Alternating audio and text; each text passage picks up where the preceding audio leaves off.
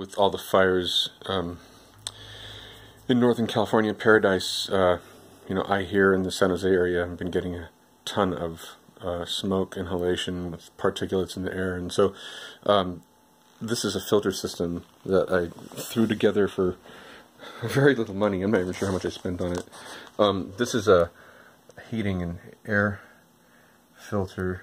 This is what it is. I picked it up at Home Depot. I don't know what it was, like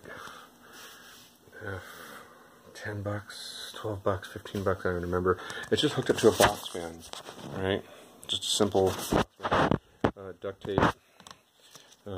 Basically, you just put it in place and just put the fan on too, and you've got yourself an air filter for really cheap. You don't have to go to Costco and buy, you know, a $200 or $300 air filter.